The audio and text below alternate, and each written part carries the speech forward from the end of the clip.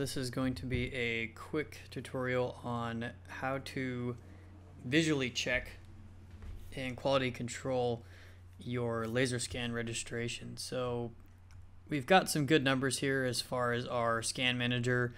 In this case, we used a cloud-to-cloud registration. The method of the registration isn't what we're really concerned with here. It's more just about using the correspondence view and your scan point clouds in Scene to also visually validate that your scans have been properly registered. So what we would want to do here is right click on our scans folder, the one that contains all the different scans, and go to View and Correspondence View. And once we are in a Correspondence View, if there are scans that do not have scan point clouds, as we do here, then let's actually just go through this. I'll right click, Scans folder, View, Correspondence View. If you have scans that are in this folder that do not have a scan point cloud created, it'll ask you, do you want to load these scans? And if so, how many million points per scan do you want to load? So if I put 1 here, that would be 1 million points per scan. I actually do not want to use any of the loaded data because I will not be able to use our clipping box with the loaded data. So I'm going to hit no here.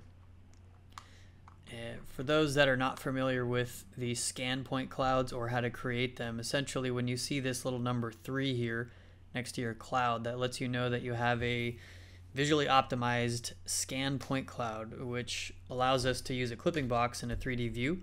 If you need to create those, you can do it per scan, or you could do it for the entire group by right-clicking on the folder and going to Operations, Point Cloud Tools, and then Create Scan Point Clouds.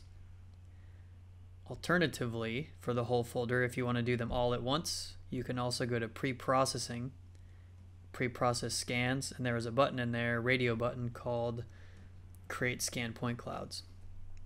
So you can pause the video here if you haven't quite caught up with that.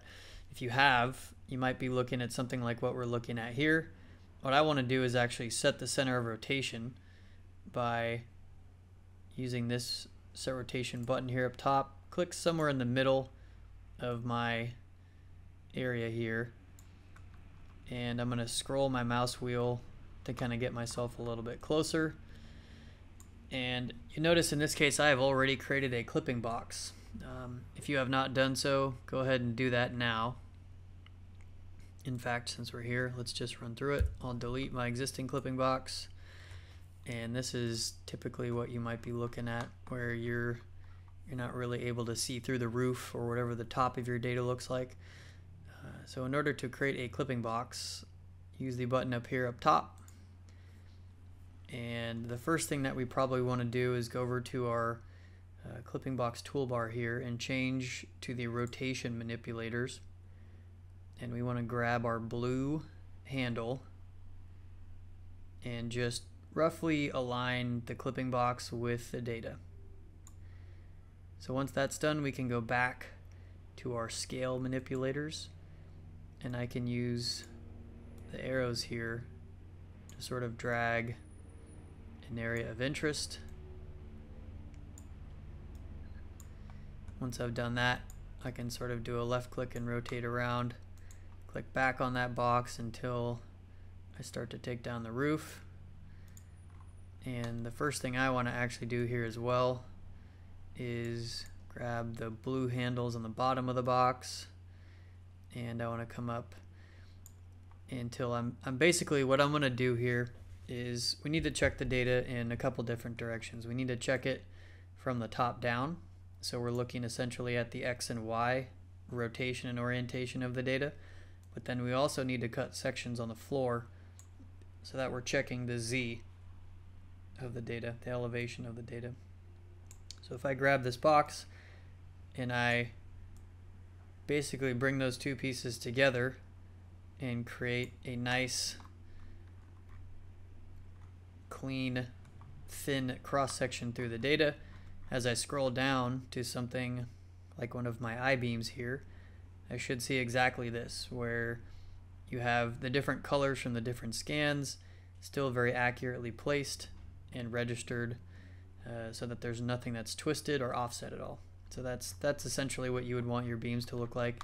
And you would go through and check multiple beams, multiple walls throughout the project. You wouldn't just check one specific area, but we are just for now going to show you just one area. But in general, you'd want to use this process throughout your entire project and look at several of your beams all over the place to get an idea of what was happening.